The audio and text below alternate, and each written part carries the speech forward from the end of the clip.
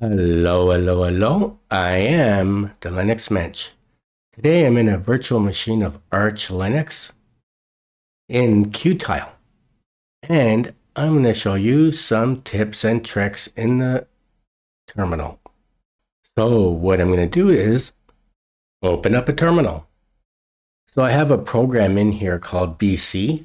And if you used my apps, that is when you did installation, if you used my auto app and installed all the apps that I install, then you'll have this in here. If not, you're going to have to install it.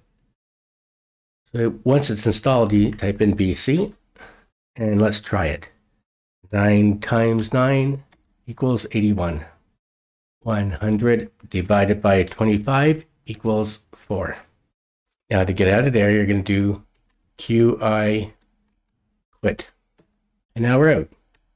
And another program I have for doing math in the terminal is called Calc.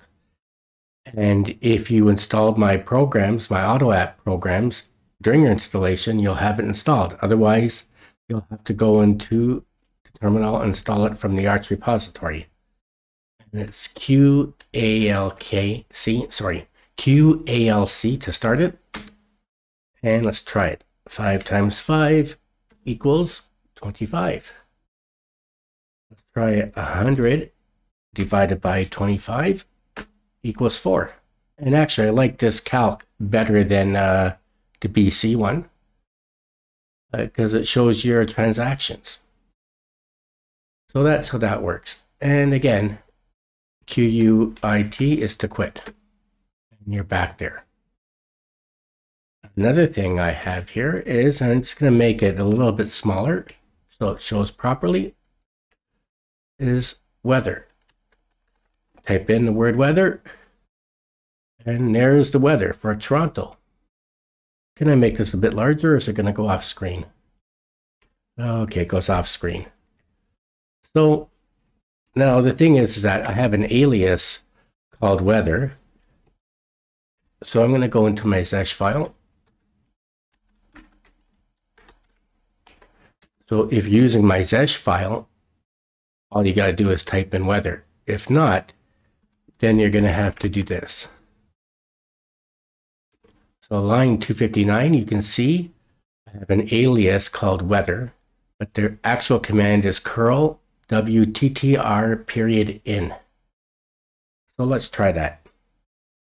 Let's go to another workspace. Let's open up a terminal. I'm just going to make it a little small, a little smaller so it fits better. And curl wttr period in. And there you go. There's the weather. You can see it's plus 12 degrees. And I have the forecast for 3 days. So I'm going to close that. So I have the command last. Let's type in that. So this is going to show that I did my installation of this virtual machine on April the 8th. And this is going to show all the reboots. Now, of course, if you did your installation 6 months ago or a year ago, this list is going to be long.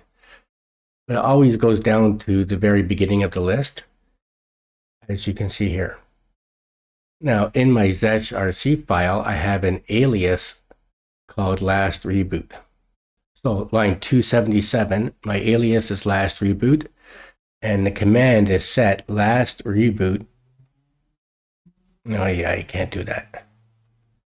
So the command is set at line 277. It's last reboot space -10.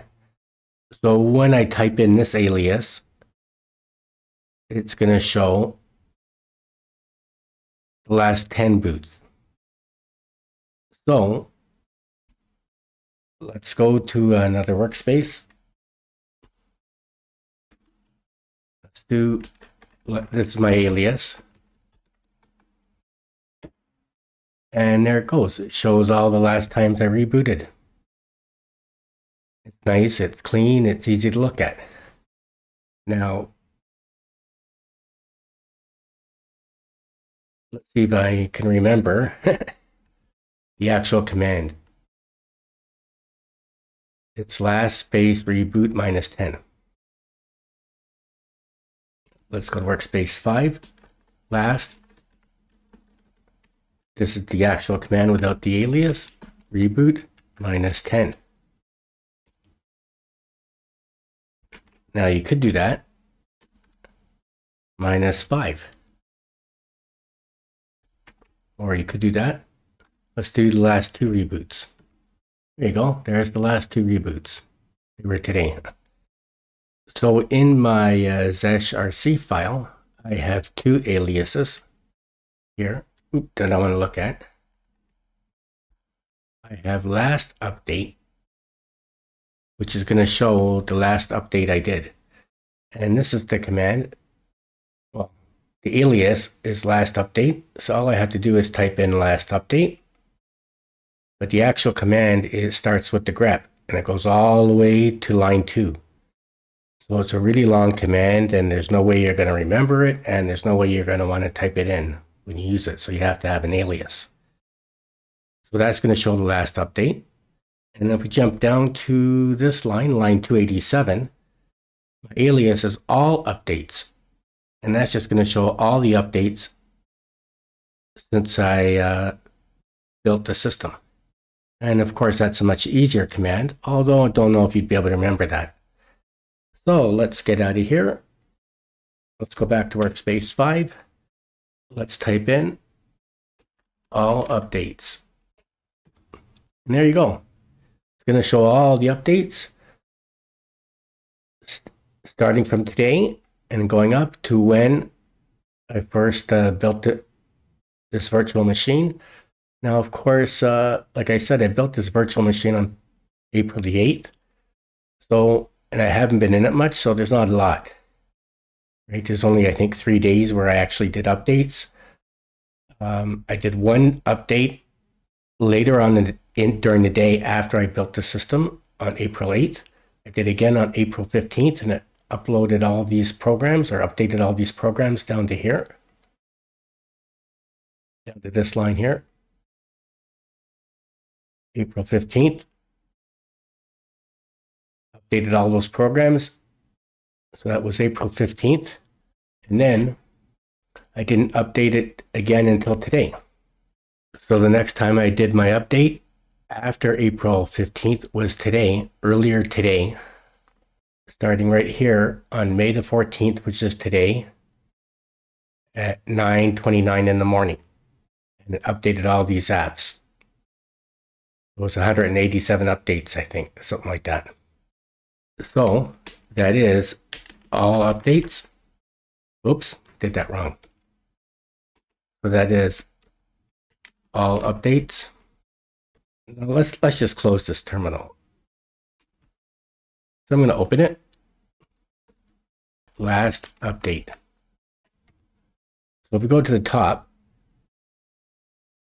you can see the first one. These are just all the updates I did today.